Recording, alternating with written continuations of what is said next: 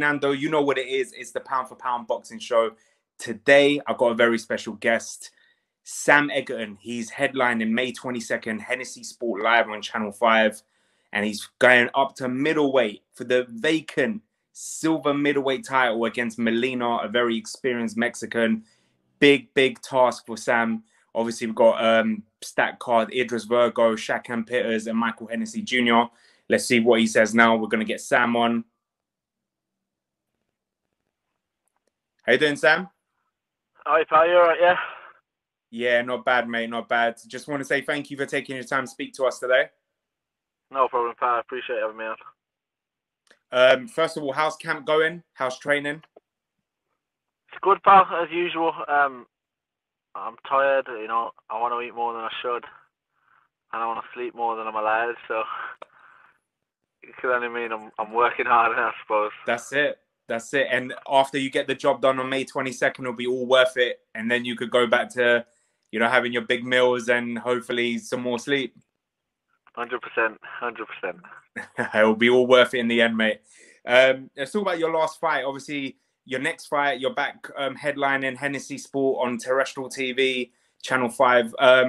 First of all, how great is it for boxing fans that, you know, Michael Hennessy is given this a chance, giving boxing fans a chance to have boxing back on terrestrial TV? How important is that for boxing fans and boxing itself? Yeah, I mean, especially, you know, for people that enjoy the sport, but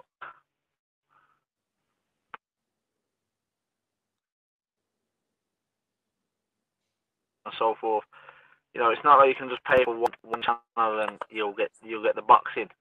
You know, you have to pay for the whole thing. So for people that, you know, can't afford it but don't want to pay the prices, you know, for it to be on terrestrial TV, you know, prime time, you know, perfect for people. And it's great for the boxers because, like I say, my viewing numbers have never been so big.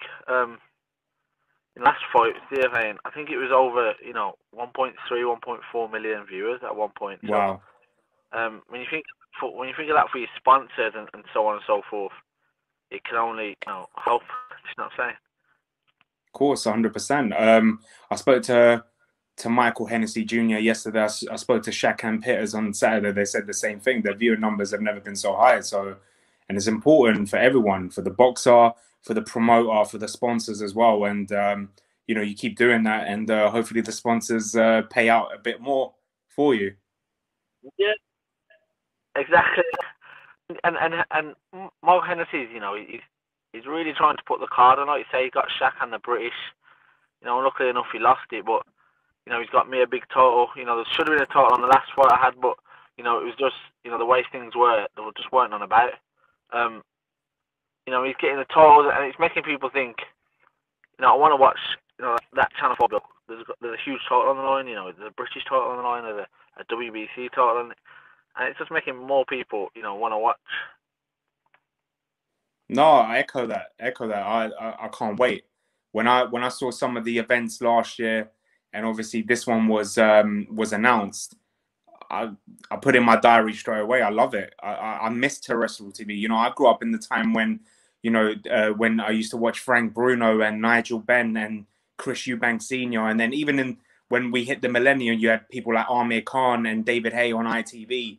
You know, I miss that terrestrial TV boxing as well. You know, it's needed in boxing. Sam, you there?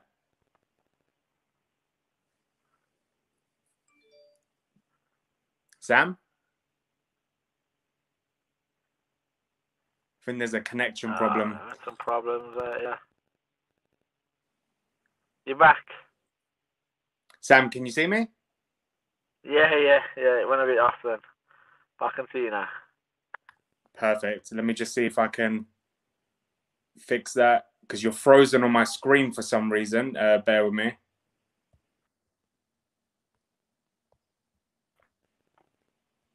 that better, yeah? Let me see if I can see you now. Yeah, that's a lot better. Yeah, so your last fight was obviously last year, December 11th, against Ashley Theopane. You got the job done with a 6th round body shot. Well, how do you sum up your performance? Are you happy with? Obviously, you got the stop, but are you happy with your performance that night? It was all right. I mean, like, I ain't watched it back all that much, if I'm honest. I think I've watched it twice. Both of them was before the new year, so it was all right. We got the job done. It weren't clinical, but we wanted to get him out of there, and that's what we done. So yeah, it is what it is. It was just to try and get a win before Christmas. And I was determined. It's not the first time I've seen you use that body shot. I've seen the first time I ever saw you live, Sam. You broke my heart. You retired one of my favorite boxers, Paulie Malignaggi, on the Tony Bellew, David Hay undercard. I was there, near front row, and it's becoming a trademark, that body shot of yours, and it's lethal as well. Do you work hard on it in training? I do. I mean, I know I've got a few stoppages, but I don't believe I'm concussive. I don't believe I'm a concussive puncher. I think a lot of my stoppages comes from pressure, constant pressure. And if I have stopped someone with a one shot, it's been to the body. So I do work on them. I enjoy them. I think, and when you get them back, it clicks in your head like, I should definitely be throwing them. Do you know what I mean? Because people neglect the body, people neglect it, and it's just a sickening feeling. I mean, you can shake them off to the head. Someone hits you a big headshot, you can shake them off. You can have a minute rest or whatever it is. But to the body, it's just a sickener, and it's very hard to regain your momentum after a good body shot. 100%. Let's talk about your next fight. You're moving up to middleweight. You're fighting for the vacant silver middleweight title against Carlos Molina, a guy who's very experienced and dangerous. Let's look at some of the people he's fought. Bronze medalist Sissoko, who's fighting Kieran Conway this weekend. Josh Kelly, Corey Spinks, Erislandy Lara, Chavez Jr. twice. Apart from those opponents, what do you know about this guy and what dangers does he bring to the ring? Again, I don't watch him. I don't study him. I don't do that. Everyone looks great to me on the internet. Do you know what I mean? Like, win, lose or draw, they all look like killers to me. So I'm not one of them people that take a lot from watching them. I leave it down to the team. They'll show me clips in here and there, what he does, what he likes to do. But I've got a plan, and the team will talk me through it. I'll go through it the best I can on the night to my ability, and I'll come out with a win. But yeah, like I say, I don't study them. I don't look over their best fights, their worst fights. And like you say, he's experienced, so he could change it up. He could do something completely different to what he's ever done before. So yeah, I just go off what the team say, and I'll roll with the punching on the night. Amazing. Obviously, let's talk about your last fight when you beat Ashley Theophane. You straight away called for that rematch with Ted Cheeseman. What I want to know is, throughout your career, you've been a welterweight and super welterweight. What was the reason behind you and your team's decision to go up to middleweight and go up to a bigger weight and fight someone dangerous like this? I mean, I'm going up a weight, I understand that, but Carlos Molina is not a huge middle. He was boxing at welterweight as far back as I was. Do you know what I mean? I mean, when he boxed Josh Kelly, I don't know how far that was ago, but he was at welter. Yeah. That was 10-7. Granted, he ain't had a lot of fights at light middle, but that's just because he ain't wanted to. It's not like I'm getting in the ring with, a big middleweight, tank. He's not that. If anything, he's a blown up light middle, like probably I will be on the night. Do you know what I mean? He's not a big guy. If he was a big killer of a middleweight, then of course, I wouldn't be doing that stupid. But this kid's boxed at welter as far back as I have. He's boxing at middle now, but he's not going to be much better on the night, even if he is bigger. Do you know what I mean? It's calculated. It's not just, oh, we've got a middleweight title, let's grab it. So yeah, and to be fair, he's a big opportunity. You know, there's a big title there, and he's a great name. Of course, we asked for it at light middle, but he didn't want to do it. And I think that's everything. He don't want to make the weight. You know, he said on an interview, you know, about a few days ago, the weight's easy. I don't have to make weight. So, and that's it. You know, if he was a big killer of a middleweight, of course I wouldn't be taking it, but he's not. And when I win the title, you know, we'll keep it for a few months. If someone wants to pay me £1 million to turn up in the USA and fight big middleweight, then I'll do it. But if not, we'll see what else comes. That was going to be my next question. Obviously, never looking past your opponents, but beating Molina, I'm guessing, is, unless the money is right, you're going to go back to super welterweight then. Yeah, without a doubt. It's just a scalp and a bout. You know, it's a huge bout. It's a huge scale. And I'll be ranked highly with the WBC. If I vacate and go back down a weight, you know, I'll still be ranked highly. So there you go. But again, if someone offers me a lot of dough, I'm still there. Give me a shout. I'm there. But we'll see. We'll see. I'll send this to a lot of promoters, Sam, for you. Yeah, man. You get me £1 million, I'll give you a percentage. That's you'll regret saying that. I'm a good salesman. Obviously, I don't want you. I'm not trying to get you to call anyone out, and I know you won that Cheeseman rematch. A lot of your fans and boxing fans really want that rematch. Realistically, obviously, they're talking about Anthony Fowler. Obviously, you just had Troy win on Friday, and he's now the mandatory for the British title. It doesn't look like it could be next, this fight for you. Is there anyone in particular you would want to fight a super welterweight? Not really. I've never been one to call names and try and plan ahead, because this is boxing. It never goes that way. Of course. I'd like a rematch. You know, I'm not bitter. Like I've said to a lot of people, I'm not bitter. I'm not like this is. I'm not that way. You know, if I lose on the night, I'm quite happy to say, look, it just weren't my night. It's better. But I genuinely believe I won that night. And I feel like I got hard done by before I got in the ring. Well, again, you know, he's British champion. Troy's won a final eliminator.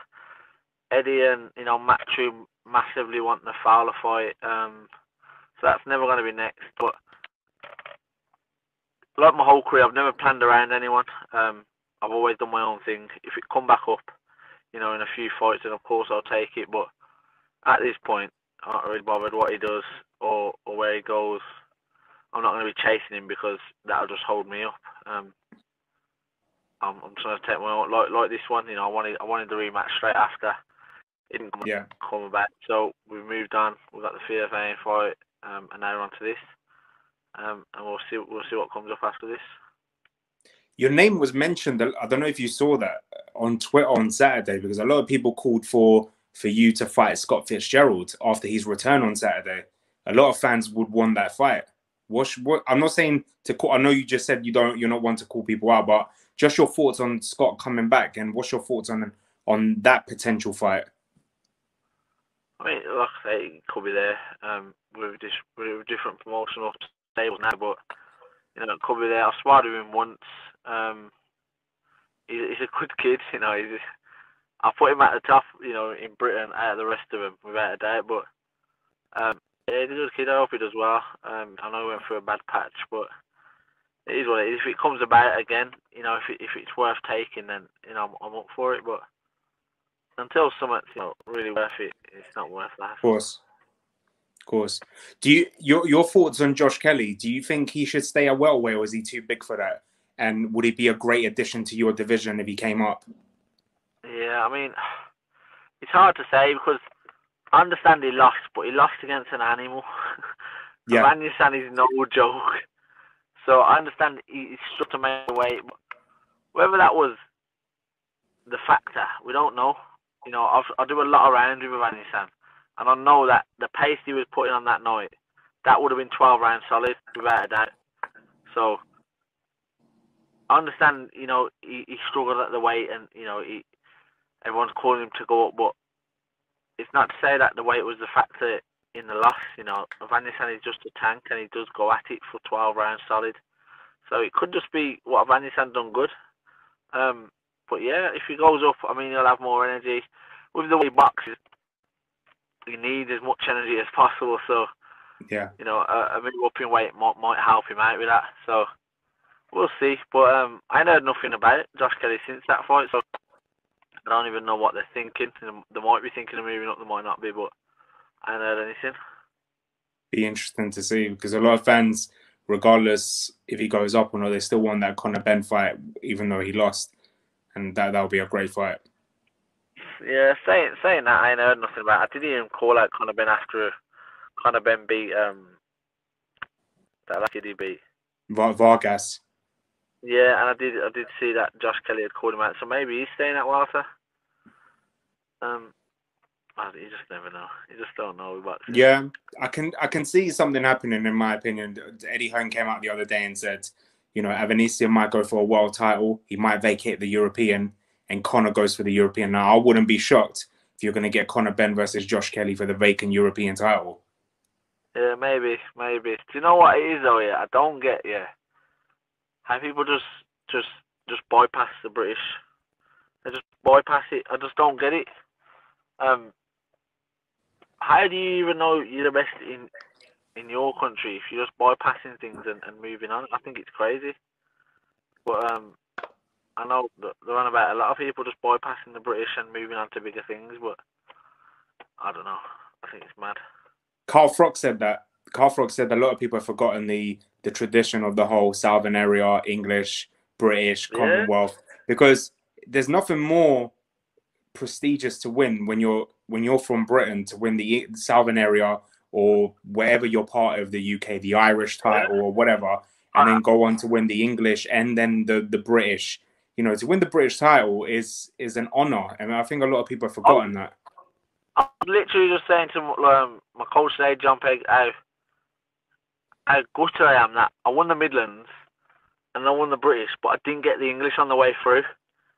I'm gutted I didn't get the English, you know, to stack them all up to everyone. But I've got my British in the house. It still smells brand new leather. I love it, man. I just don't get how people just bypass it just because they're too good for it. I mean, I think that's crazy. I think it's crazy. It's never too late, Sam. Your last ever fight, when you retire, when you're 40, go for the English champion. Add that last. That's it, man. That's it. Just add that last title as your last ever fight, and that's it. You got the collection. Yeah. I'll put that in. I'll keep that stored. That's it. And I'm gonna put this video out in 15 years or whenever it is that you retire, and then it will go viral. Hopefully. I want your thoughts on something. I asked all my guests this. Obviously, hopefully it happens. The biggest fight in British history, maybe heavyweight history. AJ versus Fury. Who wins and why? I think it's hard to go against Fury.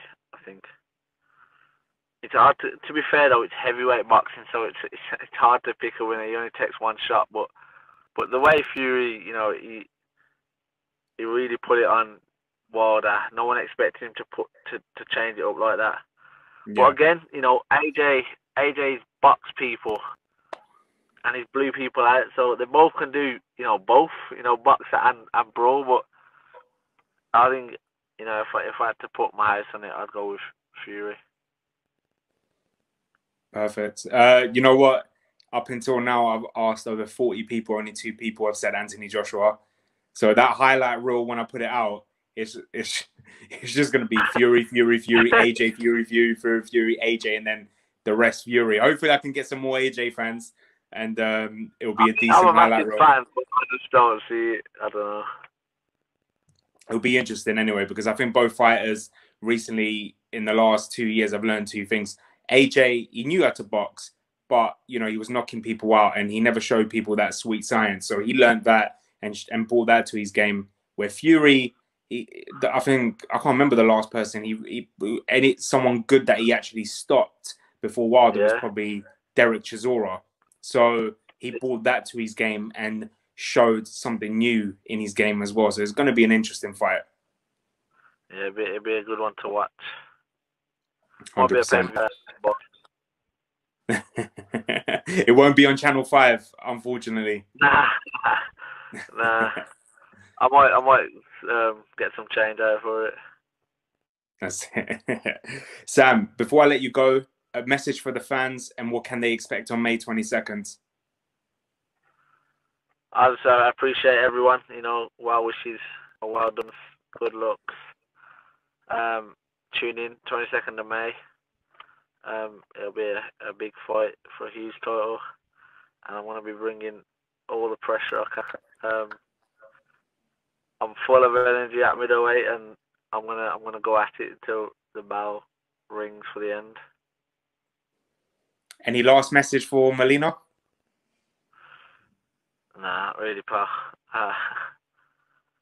Nah, I ain't got no quick one. I should have thought about it really, and I ain't got no quick one line. I should have thought of one. Shit. Nah, I got no Molina, one just be ready. Just be ready, yeah. Just get ready and make sure you make the play. That's about it. That's it. Sam, I just want to say thank you for taking the time to speak to me today. It's been a pleasure. Been waiting to speak to you for a long time. Been a massive fan, me and my colleague Jermaine. And we wish you nothing but the best for May 22nd and going forward. And you know what? You deserve that rematch with Ted Cheeseman, and I hope you get it. See, you thought I won, innit? You think I won? Sorry? Did you think I won? I got to sit on the fence, Sam. I'm not allowed to say. Ah, come on. I'm not allowed to say. I'm not allowed to say.